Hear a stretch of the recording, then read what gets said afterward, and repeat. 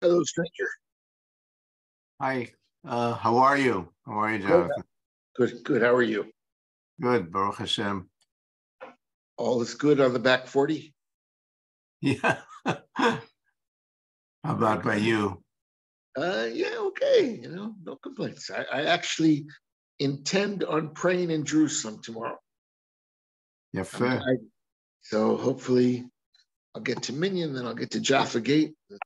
Everything will work out well. It has been a long time since I've been in Jerusalem. Really? I had this fall about 36 days ago, which kept me very out of it, but now I'm out and about. Did you break anything? I don't think so. There might have been a small tear in the meniscus in my right knee. I had a CT and it said, really, if you want to know, you need an MRI, but my doctor thought from the way that I was healing that the MRI wasn't necessary. So whatever. It's just good to be back to working again. I have somewhat in the area of about 33 days of work over the next 45 days. So I have no choice. All of it out of the country, or? Well, there are 3 trips to Poland. One of the trips to Poland is 6 days there and 6 days here, guiding a group. And then I have another 7 days here in Israel. So it's, I don't know, it's mixed with, I guess, a little bit more time in Poland than here. But that's just the nature of the beast, whatever it is. When you tour in Israel, where do you usually tour? What kinds of trips? Well, last summer, because I hadn't worked for 2 years, I was naive enough to take 5 birthright groups in a row. Oh, wow. And that was too much. That nearly knocked me over. In this case, I have a family, and we're, one day we're going up the coast from Tel Aviv to Caesarea, to Haifa, to Akko, to Rosh Hanikra, ending up back in Jerusalem. Another day, Masada and Gedi, then going up to Tiberia and the Golan, Sfat, whatnot. Whatever comes. Yeah. Oh, I see. We're not alone anymore. Yes. How did this family find you? Where do you advertise? I don't think I've seen. Oh, I haven't advertised in 30 years. It's all word of mouth. We'll know you. Okay. It's very funny. When I was a brand new fresh guide 30 years ago, someone convinced me, please advertise in our synagogue bulletin. And I did. And I never got work out of it, but I haven't lacked work for 30 years, so it's okay. Good morning, Rabbi Kenigsberg. Good morning. Okay. Oh. How's everybody? Yum. It's good to see Paul back. It's very good to be back. Nice to be seen. I believe that's Rabbi Paul. Just saying, Okay. Yeah. And there's Moshe. Okay. Good morning and welcome back. Welcome back to everybody. It's good to be back together, learning again. We are moving our way through Masechet Makkot. We're coming up to the end of the 3rd Perek. Not quite up to the end yet, but we're almost there. We're on Daf Yudchet Amud Bet, is where we left off. Yudchet Amud Bet, we are going back to the topic of Bikurim, which is something we spoke about quite some time ago. It was in our Mishnah. You'll remember, it's only one daf earlier, but it's taking us a while to get there. The Mishnah of Daf Yud Zayin Amud Aleph mentioned the idea that Aochel Bikurim Ad Shelo Kara Alehem is one of the things for which one would get Makkot. So we're continuing on now with the discussion regarding Bikurim. Obviously, Bikurim are only eaten by the Kohen in the Beit HaMikdash.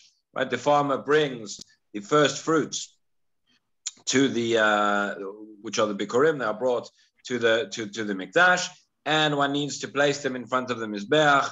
One needs to say the parsha, the psukim of Mikra Bikurim. And we saw already the Machloket in the Mishnah, or the Mishnah just provided one answer. The Mishnah said, she provided one opinion, excuse me. Said, Ochel Bikurim ad shelo kara alehem, is going to get Makkot if the Kohen is going to eat the Bikurim before the one bringing them has said the Mikra Bikurim, that is going to be 5 Makkot, that's going to be Ma'akev. And we saw that was the opinion of Rabbi Akiva and of Rabbi Shimon, who had that it was the Mikra Bikurim, which is going to be Ma'akev. But we saw that there is another opinion in the sorry, one moment. Yeah, there is another opinion in the Tanaim, which was to say that it's not the Mikra Bikurim, which is Ma'akev, but it's the Hanacha of placing them down before the Mizbeach. At which stage, if it had not, obviously both of them need to be performed, ideally, so that the Bikurim can be eaten. But at which stage, if it was not performed, would there be a chiyuv of Malkot? Okay, so that was a machloket Tanaim that we saw. Now, Gemara is going to elaborate on that a little bit more. So we're on Yud Chet Amud Bet, probably about halfway down the page. Right, it says Amar Rabbi Yoshaya, or just before that Amar Rabbi Elazar, Amar Rabbi Yoshaya. So what I've just mentioned was a machloket Tanaim. We're now going to see a machloket Amoraim about the same point. So Amar Rabbi Elazar, Amar Rabbi Yoshaya, Bikurim Hanacha Ma'akevet Bahen, Kriya Ein Ma'akevet Bahen. Right, so clearly this is not like the opinion of our Mishnah. This is following the Rabbanan, following the other opinion that says when it comes to Bikurim, the Hanacha is going to be Ma'akev, placing them down before the Mizbeach, whereas the Kriya is not Ma'akev. So Mi Amar Rabbi Elazar Hachi, so says the Gemara, did Rabbi Elazar really say such a thing? The Amar Rabbi Elazar, Amar Rabbi Yoshaya, Hifrish Bikurim Kodim Lachag, V'ava Le'en Achag Yerakvu. Okay, so this is the case is where somebody set aside, somebody designated their Bikurim before Chag HaSukkot. However, they were not able to bring, or they did not bring the Bikurim before, they didn't bring them to the Mikdash until after Sukkot.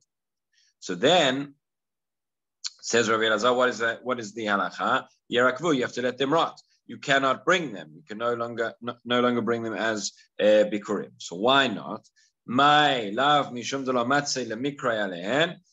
Could it be because? Surely it's because you cannot now say the Mikra Bikurim, and therefore we see from here that the Mikra Bikurim is Ma'akev. That's what it seems to be.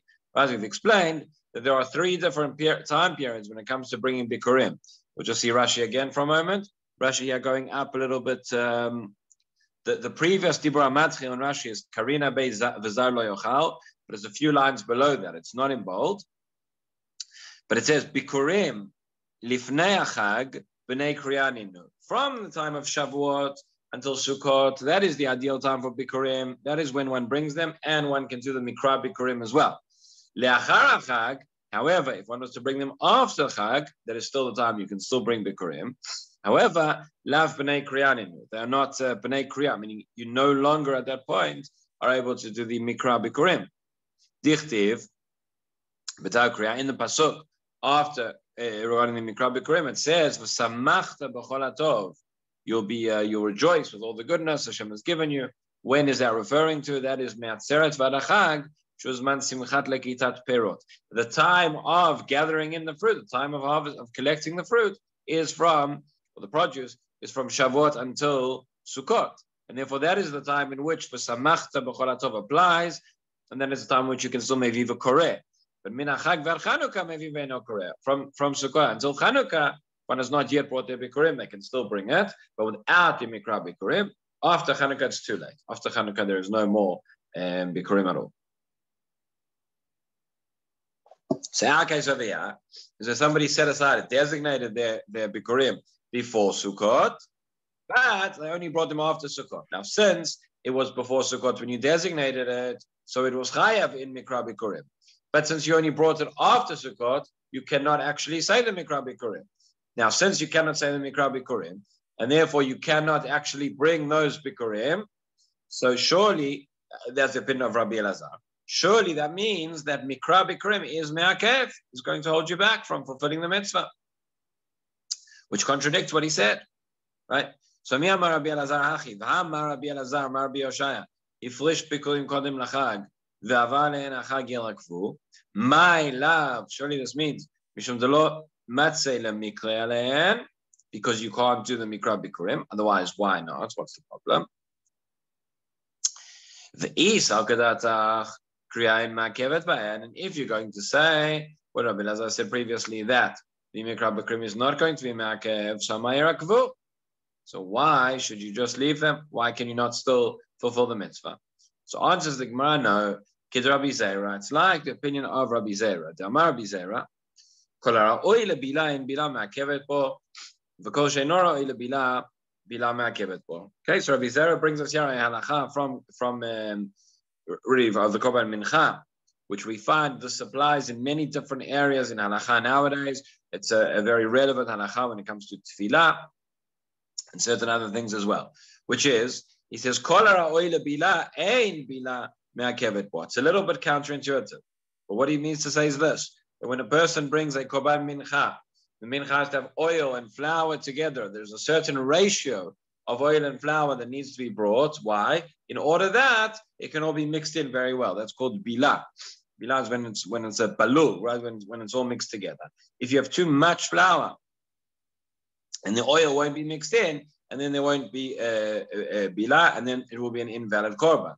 But what Rabbi Zera says is that kolara oil bila, so long as you have the proper ratio, so long as it is possible, therefore, theoretically, that the bila could take place, even if it doesn't, even if it's not mixed in together, it's still going to be kosher. But if it could not take place, then there would not be kosher in the first place.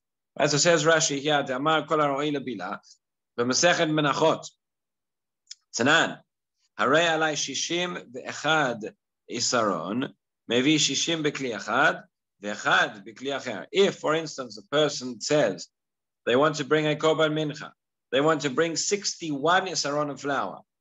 If they said that, then they have to bring 60 in one kli and 1 in a separate kli, because the ad 60 יכולים לבלל בכלי אחד.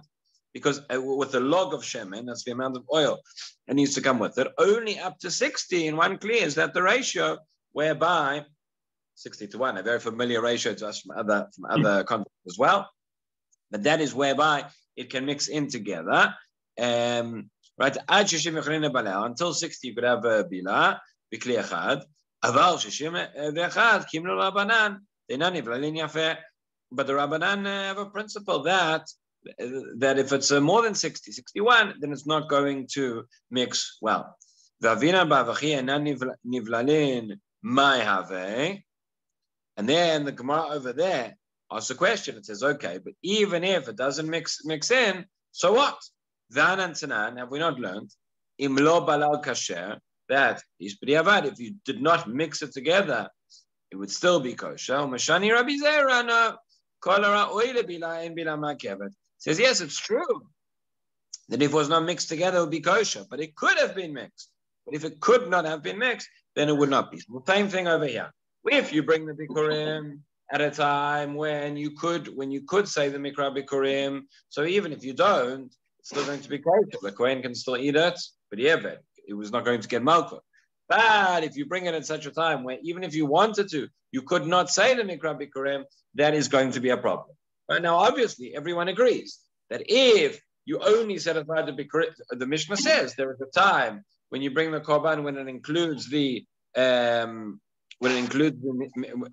b'nei kriya, and there is a time when you bring them when they are not b'nei kriya, right? So if sorry, can I just ask everyone to mute themselves? There's a little bit of an echo. So if you bring your bikurim at the time when they are not b'nei kriya, and there's no mikra bikurim, then there's no problem, right? That's if it was designated in the first place after Sukkot. But if it was designated originally, so the chiyuv of bikurim was applied on these particular fruits at the time, right when there was a possibility of reading of the mikra bikurim, and they were only brought afterwards, that is going to be a problem, not because mikra is ma'akev, but because there's no possibility for it here at all. Okay, so that is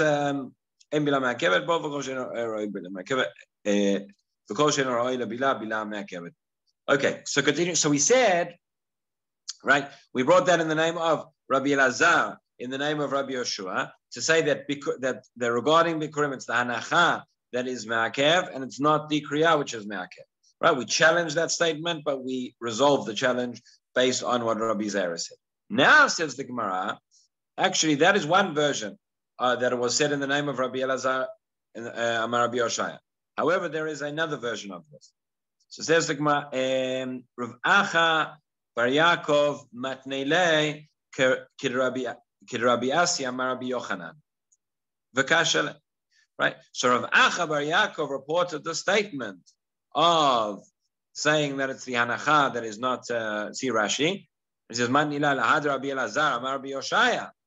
Kid Rav Asi Amar Rabbi Yochanan. Rav Asi Amar Mishmein Rabbi Yochanan. Not that Rabbi Elazar said it in the name of Rabbi Yoshaya, but that Rav Asi said it in the name of Rabbi Yochanan, right? That the Kriya is not Ma'akev and the Hanacha is Ma'akev. Now, if we say that it was Rav Asi saying in the name of Rabbi Yochanan, we're going to have a problem. He says, V'kashale. Why? V'kashale Rabbi Yochanan ad Rabbi Yochanan. He said the statement as he reported as having been said in the name of Rabbi Yochanan, but that is going to mean that Rabbi Yochanan actually contradicts himself from another place. Why? Says the Gemara, Mi amar Rabbi Yochanan bikurim anacha me'akevet ben kriya en me'akevet ben. That's what we just said. We just said that we're now saying in the name of Rabbi Yochanan that when it comes to bikurim, the hanacha, the placing that in front of the mizbech, is going to be me'akev, and the kriya, the reading of psukim, is not going to be me'akev. We're now going to challenge both parts of that statement. Mi amar Rabbi Yochanan bikurim anacha me'akevet ben kriya en me'akevet ben. Who says Rabbi Yochanan actually held this way? Because Veha Ba'amine Rabbi Asi me Rabbi Yochanan. Don't we find that Rabbi Asi asked Rabbi Yochanan the following? He says, Bikurim me'ei matay mutarin lakohanim. Right? From what point, this is another way of phrasing the question, from what point are the Bikurim going to be allowed, or Bikurim going to be permitted to the Kohanim to eat? V'amar answers Rabbi Yochanan. Haroyin lekriya mishakara lehem, v'she'en royin lekriya misha'u pnei habayit. So answers Rabbi Yochanan. Well, it depends what you're talking about. If you're talking about royin lekriya, i.e. those which were brought from Shavuot until Sukkot, then it's going to be mishakara lehem, from the time in which you said the Mikra Bikurim. That is when the Kohanim can eat. V'she'en royin lekriya, and those which are not royin lekriya, i.e. they were designated and brought after Shavuot, after Sukkot, excuse me, right? So then he says, Misha'u pnei habayit. Misha'u pnei habayit, i.e. from the time they have come into the Azara, from the time that they have come into the Beit HaMikdash, before the Hanacha has taken place. So wait a minute. This whole thing, this is completely contradictory, right? If we thought originally that Rabbi Yochanan was saying Hanacha is me'akev and Mikra Bikurim is not me'akev. Oh yeah, look what he says. He says if you bring Bikurim whereby the Mikra Bikurim applies, so it's the Mikra Bikurim which is me'akev. So on the one hand we have a stira regarding Mikra Bikurim, because here Rabbi Yochanan says it is me'akev. Then he says, if you brought where Mikra Bikurim does not apply, so as soon as you brought them into the Beit HaMikdash, as soon as you brought them into the Azara, they're permitted for the Kohen. But what about Hanacha? Rabbi Yochanan told me that Hanacha is Ma'akev. So essentially, originally we thought Rabbi Yochanan was saying that it's the Hanacha, which is Ma'akev, and the Mikra Bikurim is not Ma'akev. Now we're saying, Rabbi Yochanan says, actually, the Mikra Bikurim is Ma'akev, and the Hanacha is not Ma'akev. So it's completely different. It's a complete stira. And that is why when Rav Acha Bar Yaakov brings this, says he brought the statement as being said in Rav Asi Amar Rabbi Yochanan, and Kashale, he has a difficulty, right? Kashale, Rabbi Yochanan, and as we said, I'm just reading again, Mi Amar Rabbi Yochanan, Bikurim, Anacham, Ma'akevet Ben, and Ma'akevet Ben, right? And why? Because what's the challenge? Since when Rabbi Asi asked Rabbi Yochanan, Bikurim mutarin lakohanim, from when are the Bikurim allowed for the Kohanim? V'amale haroyin lekriya mishikara leen v'she'en royin lekriya mishopnei habayit. Right, those which are fitting for kriya, what is makev is the mikra bikurim, and those which there is no mikra bikurim, it's mishra opnei habayit. Says Rashi over here, mishra opnei habayit, mishi yikansu le'azara, from when they were into the azara, v'anacha lo makevet klal. The anacha is not going to be makev at all. That is irrelevant. So says the Gemara, kasha kriya, kasha anacha. Right, we have a stira in both directions, both regarding kriya and regarding anacha. So answers the Gemara, and essentially the answer here is going to be that Rabbi Yochanan, who is an Amora, was not actually expressing his own opinion, but Rabbi Yochanan was explaining according to the shita of the different Tanaim, and in both the Meimrot, he's answering according to a different Tana. And as we've already seen, it's Machloket Tanaim, and that's how we explain it. So we say, Lo Kasha. So Kriya. So first of all, regarding Mikra, Bikurim, because we first said, Rabbi Yochanan says, it's not Makev, and then he says it is Makev. So Kriya, Lo Kasha. Ha Rabbi Shimon, Ha Rabbanan. We've already learned that this is a Machloket, Rabbi Shimon and Chachamim. Rabbi Shimon in our Mishnah tells us that Mikra Bikurim is Makev. Rabbanan say no. So in the first statement where Rabbi Yochanan said that the Mikra Bikurim was not Makev, that was Aliba de Rabbanan. The second one where he says that it is Makev, that is according to Rabbi Shimon. Right? Lo kasha Rabbi Shimon and Rabbanan. Okay, what about Hanacha, meaning placing it down in front of the Mizbach, that being Me'akev. So anacha nami lo kasha. That is also not going to be a difficulty. Ha Rabbi Yehuda v'ha Rabbanan. So one of them is going to be according to the opinion of Rabbi Yehuda, and one is going to be according to the opinion of Rabbanan. Remember again, Rabbi Yochanan first said that the hanacha is the stage that's going to be Me'akev, and he then said in the second statement that it's not going to be. So this is also a machloket Rabbi Yehuda and Rabbanan, and Rabbi Yochanan was just quoting the different Tanaim over here. What is the machloket between Rabbi Yehuda and Rabbanan? What precisely is it they're arguing about, and why does one say anacha is me'akev and one says not? So says the Gemara, Titania, we now have a braita, teaches as follows. Rabbi Yehuda omer ve'inachto. Okay, and then we've mentioned this before earlier in the Gemara, but the fact that word ve'inachto is mentioned twice, it's superfluous. Okay, it says in the psukim, when you bring the bikurim, you can see over here in Vayikra Zayin pasuk lamed, ve'atay neveti et reshit pri adama asher natata li Hashem ve'hinachto lifnei Hashem elokecha. You will place it down in front of Hashem. It also says, the pasuk says regarding the kohen, v'lakacha kohen atene miyadecha. So that word vehinachto is superfluous. So what do we learn from that extra hinachto? So says the Braita like this. Then Rabbi Yehuda omer vehinachto zot nufa. Okay, that is coming to teach you. I already know anacha. I mean, I already know that you have to place it down in front of the mizbeach. This is teaching you tnufa, which we have by certain korbanot, where it has to be waved in different directions. The tnufa has to be waved on top of the Mizbeach, where we find tenufa by different korbanot. We find tenufa as well by the Leviyim when they were invested. It says in the Chumash that when the Leviyim were invested into their service in the Mikdash, Aaron had to go. He had to lift them all up and had to wave them as well, so to speak. But this korban, the bikurim have to be waved across over the Mizbeach. So says the Braita like this. Titania. Rabbi Yehuda, although it uses the word vinachto, you'll place it.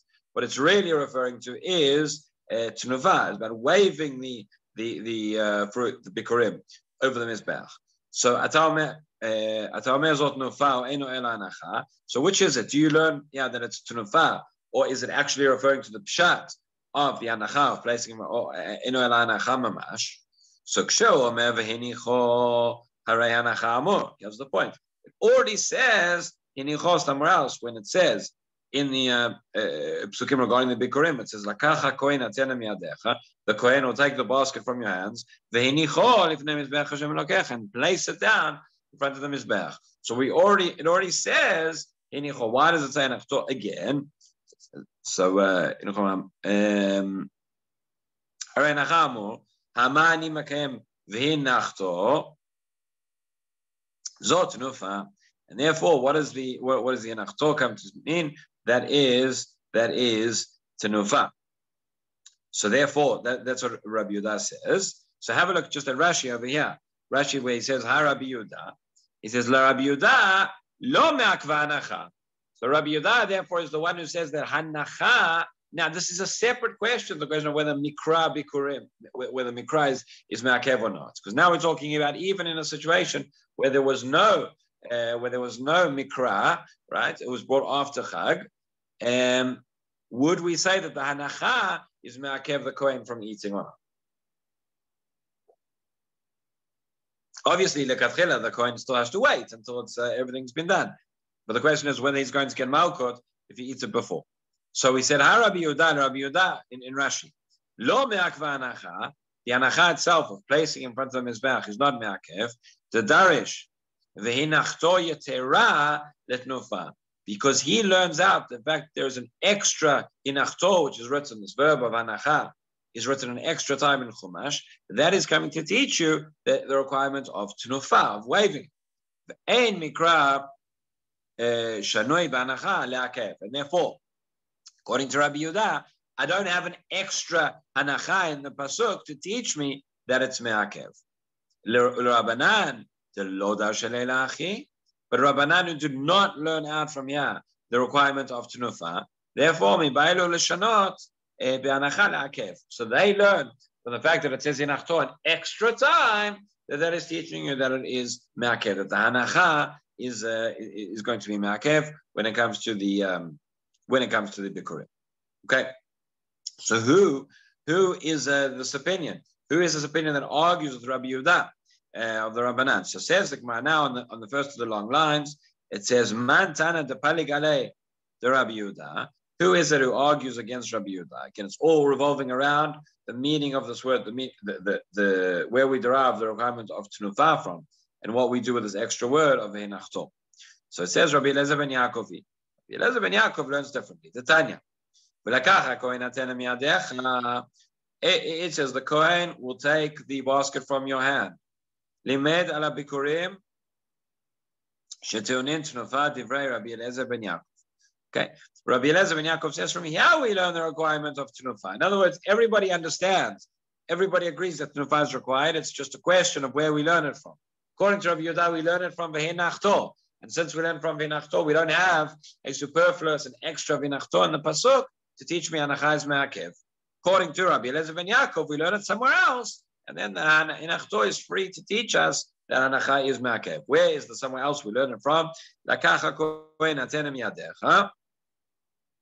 So says the Gemara, "My tamad Rabbi Eliezer ben Yaakov." What is the reason of Rabbi Eliezer ben Yaakov? Why does he learn from here this tenufa? So it says atya yad mishlami. So he learns it out as a gzera shava based on the word yad. It says here, lakacha kohen atena miyadecha, and it also uses the word yad regarding korban shlamim. Right? Ktivacha velakacha kohen atena miyadecha, uchtiv yadav teviena et ishay Hashem. Makan kohen, aflalan kohen. So just like here is the kohen, so too over there it's going to be the kohen, i.e. who has to do the tenufa of the parts of the korban. If you look at that pasuk, you can see it explicitly. That pasuk, the full pasuk says, "Yadav teviena et isha Hashem, et hachelev al hachazeh yivienu et hachazeh lahanif oto tenufa lifnei Hashem." So there it's very, very clear that it talks about the tenufa, it talks about waving, and from that gzera shava, we learn therefore that it applies here as well. Now that is all of that is referring to the Kohen, that the Kohen has to do the Tnufa al Gabei Mizbeach. Right, then the Gemara continues. It says, Ma lahalan be'alim afkan ba'alim. So too, just as the be'alim also has to bring the korban and has to do as mashman that the kohen has to be the tnufa as well. So too, the be'alim, the owners have to do it. So who does the tnufa? Is it the kohen or is it the be'alim? Is the owner? Answer that it's both. So how so? Ha'ketzad meniach kohen yadav tachat yadei be'alim umenif. So the kohen places his hands under the hands of the owner, and they both do it. They both do it together. Okay, so let's just see Rashi. So we saw Rashi on Rabbi Yehuda. Next Rashi was v'hinachto zot tnufa. So kari bei v'hinachto l'shon v'lo necham elokim. Shu manche oto la'arba ruchot u'maleh u'morid. Okay, so it learns out here that the word hinachto is related, that root of nun chet is related to the words where it says in Pashat Beshalach, when Hashem took us out of Egypt, it says, V'lo nicham elokim derech eretz plishtim, that hanacha and nicham, it's the same root, it's the same word, meaning Hashem didn't direct us or didn't take us in this direction.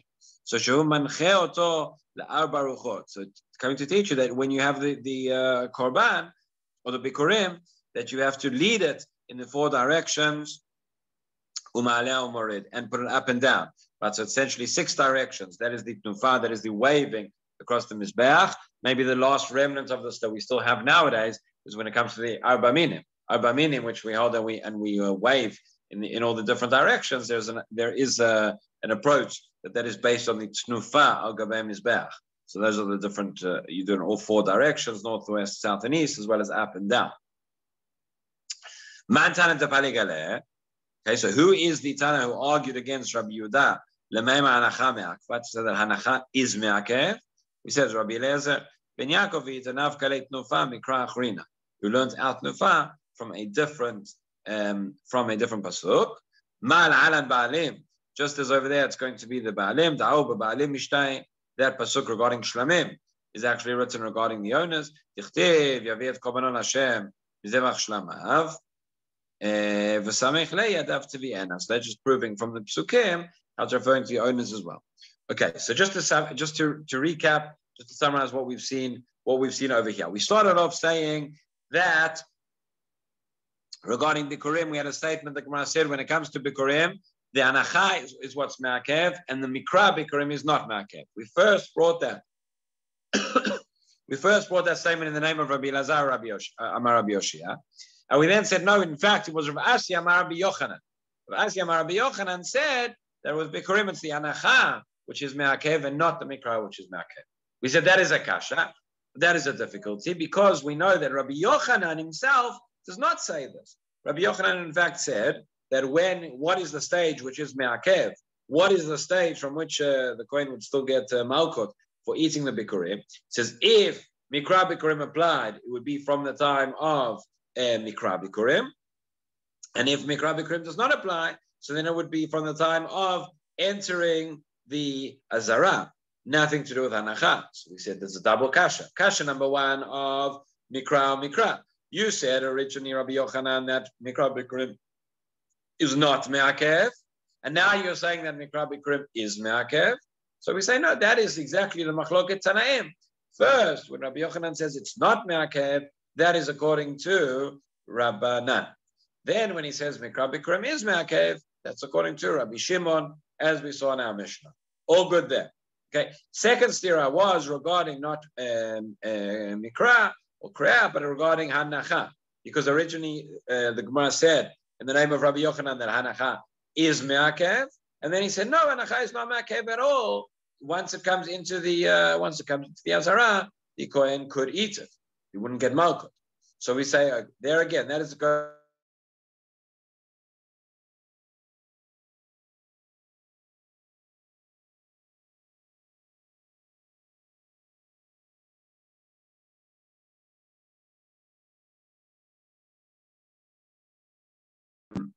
that is going to be Rabbanan.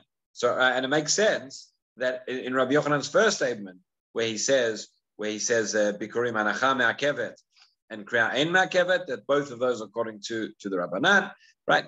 According to in the second one, where he says that the Hanacha is not Me'akev at all, we said that was the opinion of Rabbi Yehuda. How does Rabbi Yehuda learn that? Rabbi Yehuda learns that because he derives the fact there is an extra place in the pasuk where it says Hanacha, where it says V'hin Nachto. That word of Hanacha is written a second time. The second time is not to teach you anything about Hanacha, says Rabbi Yehuda. It's there to teach you the requirement of Tnufa. And therefore, and we saw in Rashi exactly how he learns it, and therefore, there is Hanacha itself is not Me'akev. On the other hand, Rabbanan, which is Rabbi Elazar ben Yaakov in this case, say no, we learn Tnufa from somewhere else. We learn Tnufa as a Gzara Shavah from Yad from Shlamim. And therefore, when it says V'hinachto an extra time in the pasuk, that is superfluous. And why? What does that come to teach you? That extra V'hinachto comes to teach you that the Hanacha itself is what is Me'akev. So therefore, that where Rabbi Yochanan told us that Hanacha is Me'akev, that was the opinion of Rabbanan, of Rabbi Elazar ben Yaakov, and where he taught us that Hanacha is not Me'akev, that was the opinion of Rabbi Shimon. According to everybody, you would still need the Tnufa, where we learn it from, but you would still need the Tnufa of the Bikurim when it comes to Bikurim on the Mizbeach. Okay, continues the Gemara now in the last line of the Amud. The last line of the Amud says, Amar Rabba bar Ada, Amar Rabbi Yitzchak, now over the page, Bikurim, Me'ei matai mechayvin alehen. So he says, Bikurim, from when would you be chayav on them? In other words, until this point, we've been discussing from the perspective of the Kohen, right? The Kohen is going to eat it. At what point does he get Makkot? If he's eating it too early, at what point is he allowed to eat it? Now the question is from the perspective of the Zar, of the non-Kohen. Amar Rabba bar Ada, Amar Rabbi Yitzchak, Bikurim, me'ei matai mechayvin alehen. At what point would you be chayav for them? It says Rashi, Mita Zar ha'ochlam, a Zar, a non-Kohen who would eat Bikurim would be chayav Mita. From what point would that be? Misha Yeru Pnei Habayit. He says from the time they've come into the Azara, that would be the at that point the obligation would kick in. So Kiman, according to which opinion is this? Kihai Tana Tanya Rabbi as the following Tana Tanya Rabbi Elazar Omer Bikurim Miktzatan Bachutz uMiktzatan Bifnim Shebachutz Arein Kecholin Achol Divrayim Shebifnim Arein Kekdesh Achol Divrayim.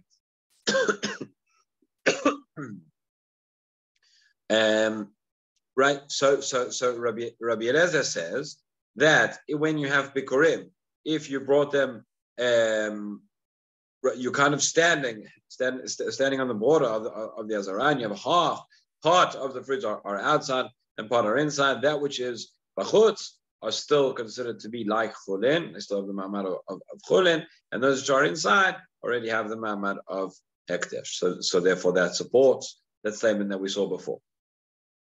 Amar Rav Sheshet, Bikurim hanacha me'akevet b'hem, kriya en me'akevet b'hem. Okay, so Rav Sheshet says, now we see this is similar to the statement we saw of Rabbi Yochanan, like the first one, where he says hanacha me'akevet b'hem, kriya en me'akevet b'hem. That the placing them down in front of the mizbeach that would be me'akev. But the kriya reading of the psukim would not be. Okay, so this is very similar to what we saw before. The other Gemara asks the question again, and it says, "What is the source for this?" It says,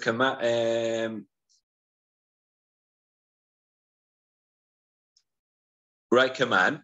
So kihai tana, like the following source. The Tanya, Rabbi Yossi Omer, shlosha dvarim mishom shlosha zkenim. Rabbi Yossi, sometimes the Gemara has like this. So we have a Braita which tells us a few different, one of the Tanaim, or one of the Amoraim learned a number of different halachot from the same place or from the same source. So Rabbi Yossi tells us there were three things which he learned from three skenim. One of them is going to relate to our present halacha, our present discussion. So he says, Rabbi Yishmael Omer, Yachol Ya'ale Adam Maaser Sheni Bizman Hazeh B'Yerushalayim V'Yochleno. Says, is it possible there's going to be a whole comparison here between Maaser Sheni and Bikurim in our days? And it's going to go back. It's going to help us learn something out from the halachot of Bikurim in general. So the question is, he says, Yachol, it's possible, I might have thought, that Ya'ale Adam Maaser Sheni Bizman Hazeh B'Yerushalayim V'Yochleno. That, okay, we know that Maaser Sheni needs to be eaten B'Ktusha, needs to be eaten in Yerushalayim. He says, who says that is dependent necessarily on the Beit HaMikdash? Maybe a person could bring Maaser Sheni even nowadays into Yerushalayim and eat it. Right? Yachol Ya'ale Adam Maaser Sheni Bizman Hazeh B'Yerushalayim V'Yochleno. So says, wait a minute. The dinhu b'chol ta'un avat makom u'maser sheni ta'un avat makom ma b'chol eno ela b'fnei habayit af maser eno ela b'fnei habayit. So it says we learn from a din from a kal v'chomer potentially from b'chol, right? B'chol, which cannot be eaten nowadays either. So it says maybe.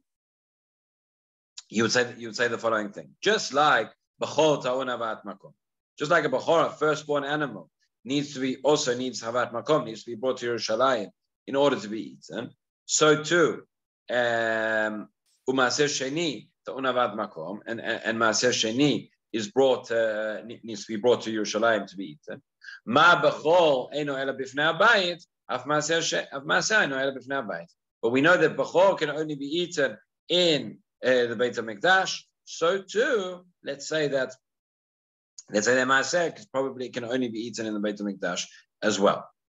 So now says the Gemara, wait a minute. The comparison, this is a bit similar to what we saw a couple of Amodim ago, making these kind of comparisons, the Kal V'Chomers and challenging them. So it says, so Ma'ale B'chol sheken ta'on matan damim ve'emolin legabei mizbeach. Right, so it says you can't really compare it with Bechor because the Bechor has got parts of it which have to be offered on the mizbeach. There's certain parts. There's the blood that needs to be and therefore that is a separate din for Bechor, which certainly has to be in the Beit HaMikdash. Maybe Maaser is going to be different and could still be in the Beit HaMikdash. Says the Gemara, so yeah, we'll learn it from Bikurim. Bikurim will tell us the difference. It says Bikurim yochichu. Ma le Bikurim sheken teonim hanacha. Sorry, there's the answer. So it says Bikurim yochichu. So it says you can learn it from Bikurim as well. That just as Bikurim need to be brought up in Yerushalayim, and that needs to be in the Beit HaMikdash. So too, Maaser also needs to be when there is a Beit HaMikdash. Now, says the Gemara, wait a minute. Can you compare that either? Ma le bikurim sheken tonin anacha. Right? How can you really compare it? Can you compare? Well, again, what we're trying to prove is whether Maaser Sheni can be eaten without the Beit HaMikdash. So we have other things which have to be brought to Yerushalayim. We had Bechor, but we said Bechor is different. Bechor is special because it has parts of which need to be brought in the Beit HaMikdash. We said, okay, well, maybe learn from Bikurim.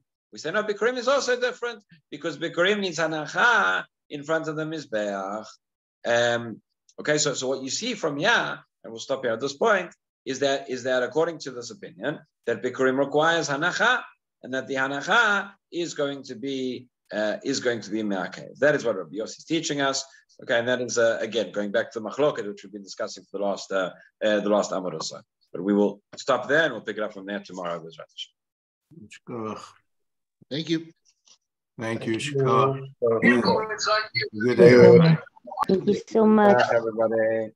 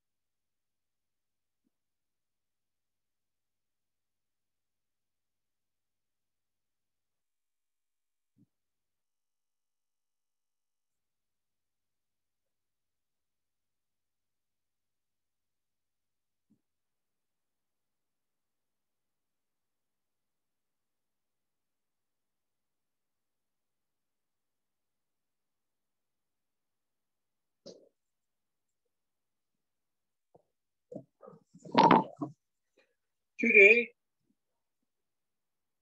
what are you up to? Sorry? Judy, you're going up to Shiur this morning. What time should you do it? So I can go to home to 11:30. Oh, I thought you called me on something else. What are you doing?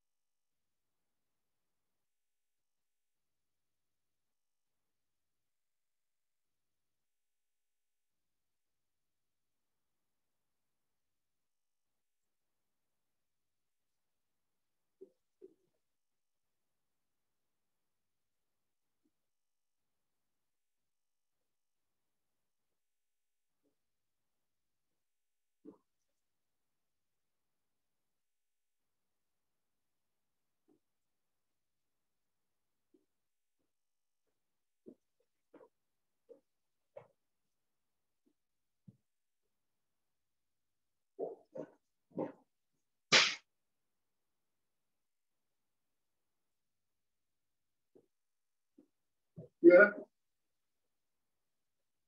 I'll make it them way.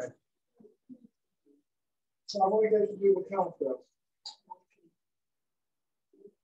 Can I do the volunteer? Then what do you think? Come on. You're not counting to have yourself.